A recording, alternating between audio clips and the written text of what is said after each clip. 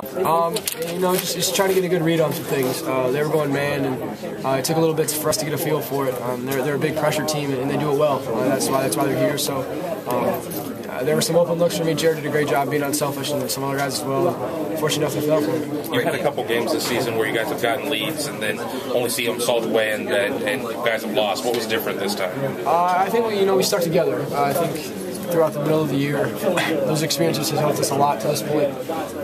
We used to argue with each other, point fingers and things like that, but you didn't see much of that going on tonight. We just want to stay as positive as possible. You can't assume that they're just going to lay down. They're a great basketball team. They're here for a reason, and they're capable of scoring a lot of points really fast, and they did that. Any thoughts on Syracuse? You guys, no stranger. They were the one, you're the two. What do you think about it? They're a great basketball team. It's going to be a lot of fun to play against a team like that. And a great coach and an atmosphere like this. They had a lot of fans here today as well. You can hear them cheering in here.